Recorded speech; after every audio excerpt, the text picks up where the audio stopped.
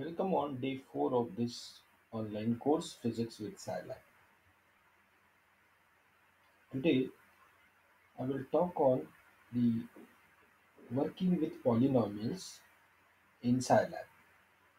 So in this we will see the creating of polynomials, finding the roots of the polynomials and various operations on the polynomials. So these are basic functions related to polynomials which are used for creating the polynomials, getting the information of the polynomials, or performing some operations on polynomials. So first, creating polynomials. Polynomials can be created in two ways. One way is to define the polynomial in terms of its roots, and the other way is to define it in terms of its coefficient. While creating a polynomial, we must choose a name for the symbolic variable which I want to have in my polynomial. The symbolic variable name can be of any length, but only the first four characters are significant. The other characters are ignored. Then indicating whether the polynomial is to be created in terms of roots or in terms of coefficients.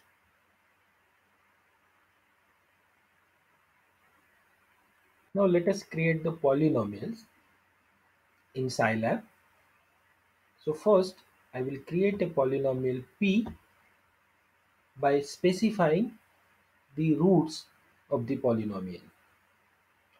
So p is equal to function poly in bracket 2 comma 3, the roots of the polynomial, then symbolic variable, and the last parameter I need to supply whether the numbers I have provided in the square bracket are the roots of the polynomial or the coefficients in polynomial. So here I want to have the polynomial with roots 2 and 3, therefore I have specified that the numbers 2 and 3 are the roots. So this is my required polynomial with roots 2 and 3. So it is 6 minus 5x plus x square. Now I will create the polynomial by specifying the coefficients in the polynomial. So let us suppose I will take that polynomial is a q, function poly in bracket, then 6 minus 5 and 1 are the coefficients in polynomial, then symbolic variable, and third parameter to specify that the numbers provided are the coefficients in the polynomial. So this will give me a polynomial q 6 minus 5y plus y square. So here remember that the coefficients are provided in the order of the increasing power of the variable of the polynomial. So from these two examples, we can say that the polynomial with two roots is a polynomial of order 2. Similarly, a polynomial with three coefficients is also a polynomial of order 2. When the third parameter is not supplied, it by default will take the supplied numbers as the roots. For example, in polynomial p, if I remove the third parameter, still it take or it will consider the provided numbers are the roots of the polynomial.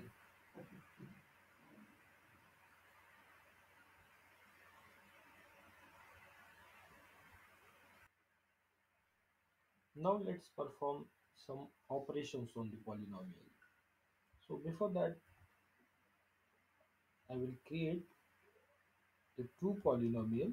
Suppose polynomial p with the roots 2 and 3 and the symbolic variable x. Another polynomial q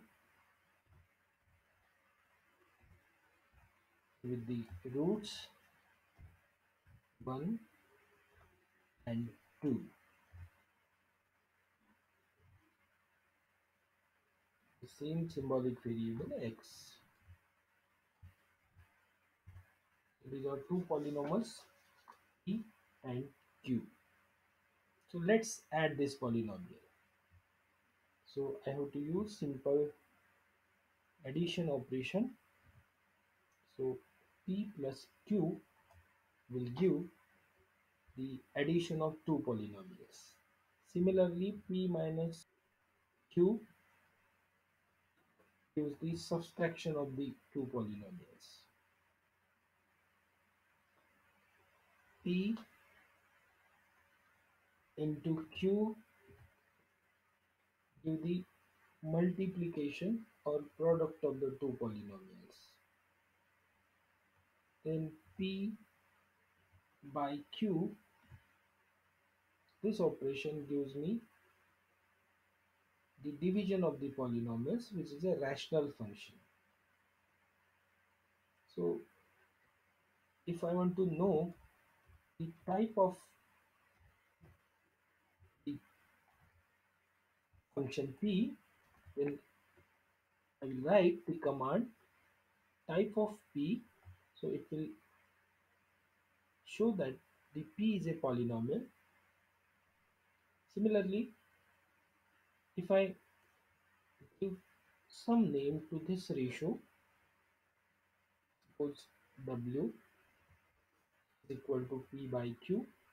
So this is a rational function, and if I want to check, then I will use this command type of w. So it will show it's a rational function. So now derivative operator. For getting the derivative of the polynomial p, I use the function derivative. So it will give me a derivative of the polynomial p. So keep on verifying whether the results are correct or not. Let's now use this function companion of polynomial p. So it gives the companion matrix of polynomial p, which is the matrix whose characteristic equation is the given polynomial,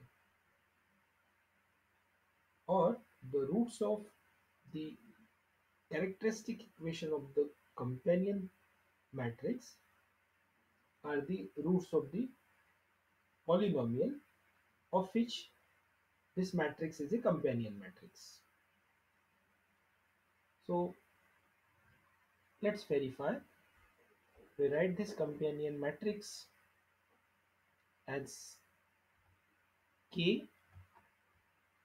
So K is equal to 5 minus 6 1 0 matrix, and let us find the eigenvalues of this matrix K.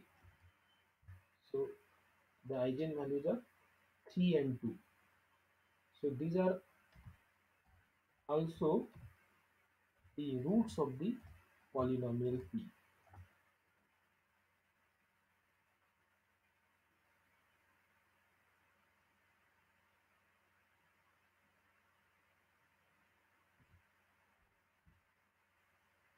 We can also create the polynomial by providing the companion matrix of the polynomial. For example, if we take a matrix A, the 2 by 2 matrix with the elements in first row 1, 2, and in the second row 3 and 4. So the polynomial P for which the companion matrix is A is obtained by the function poly A and the symbolic variable suppose x. This is one way of creating the polynomial. So let's take polynomial P. In order to compute the value of polynomial P for a particular value of the variable x, we can use the Horner function.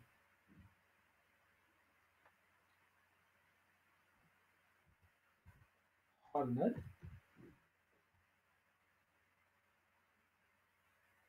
in round bracket for the polynomial P,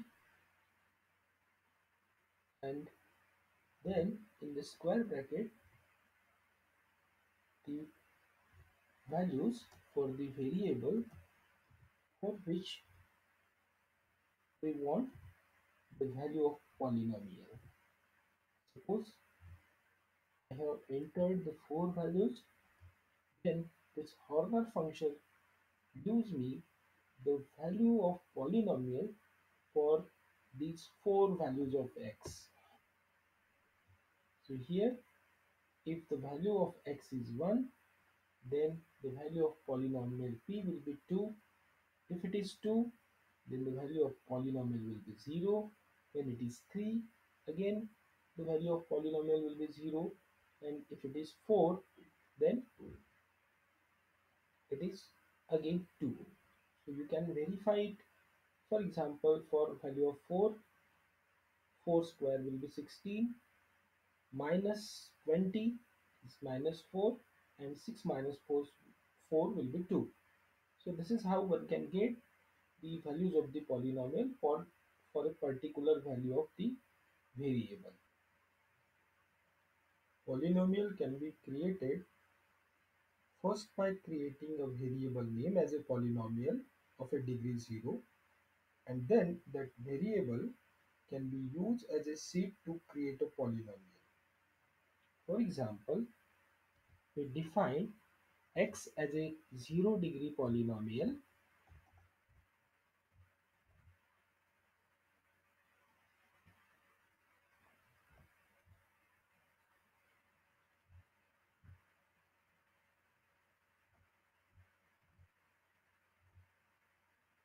So this can now be used to create the polynomials.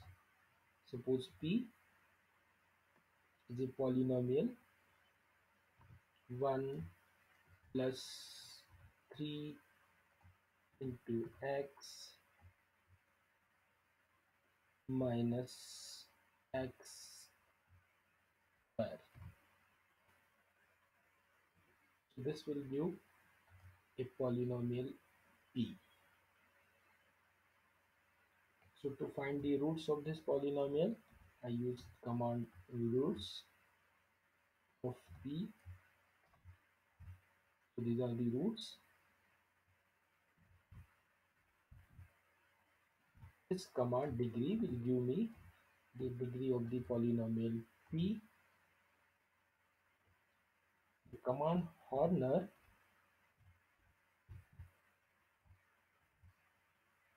for P gives me the value of polynomial for the specific values of the variable. So for both x is equal to 1 and x is equal to 2, the polynomial will have the value 3.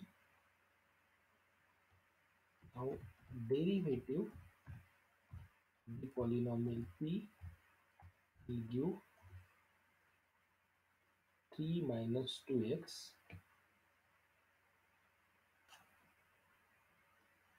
I can get the factors also by this operation, factors of p. So this will give me the factors of the polynomial p. Let us now create a rational function using a polynomial x of a 0 degree. So suppose rational function or rational polynomial is 1 plus 2 into x plus 3 x square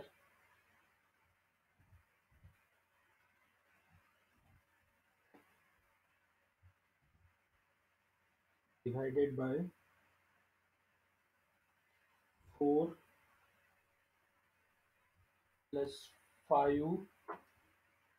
into x plus 6 x square.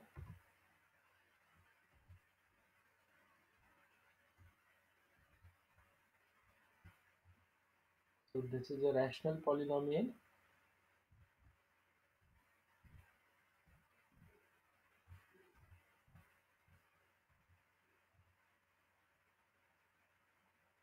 Let's take a derivative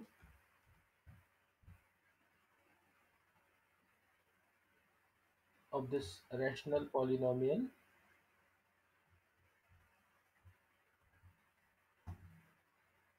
This is the derivative of p. We can also create the matrix of a polynomial function. So let's create a matrix A of a polynomial function having suppose element x square plus 2, then x minus 1, x cube, and x raised to power 2.